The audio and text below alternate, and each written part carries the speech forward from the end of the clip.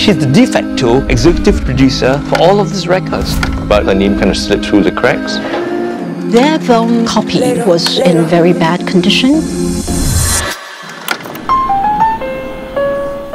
It's almost like we still see traces of her in modern bias. The artist needs people like Mrs. Devon because they will lead you into the big open world. Wherever you are, I love you, Mrs. Devon. What is your name? Clear one. Bobby just took one look at her and said, "This is my female Bruce Lee." I really want people to know her contribution. I think there is an entire bank of memory that lives only inside people's minds. My journey is to go, can I photocopy it so that it can be kept for future generations? The Untold Legends.